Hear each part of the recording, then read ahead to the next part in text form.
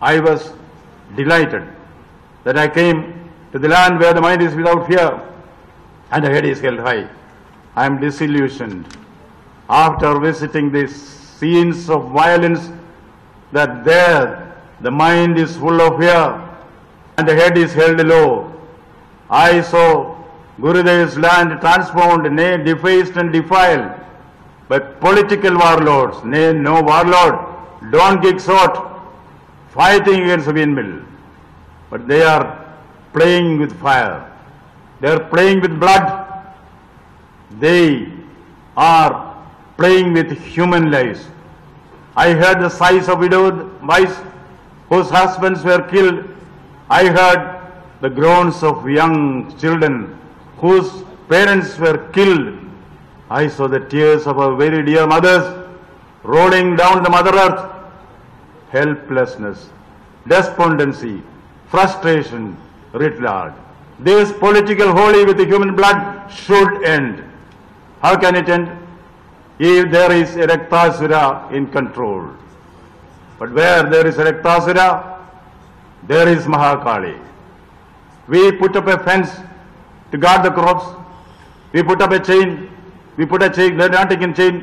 What do we do when the fence itself eats up the crops? What do we do when the chain itself becomes mad? Isn't it this that we see in the battlefields, on the crimson lands of Canning, Bangore, Basanti, Kuch Bihar, Murshidabad, Purulia? Who is responsible for this? Who is responsible for this? As Bhishma said in the Mahabharata, if Kichaka is dead, Bhima is the killer. If democracy is dead during these Panchayat elections, who is the killer? Who is the killer? Who is the killer? Will the State Election Commissioner SEC please raise his hand? Will the SEC please raise his hand? You should know who are the killers. We have a duty to protect the sacred institutes of democracy. I owe it to the people, whatever I have. Therefore, this is my pledge, my commitment to my master, the people of West Bengal.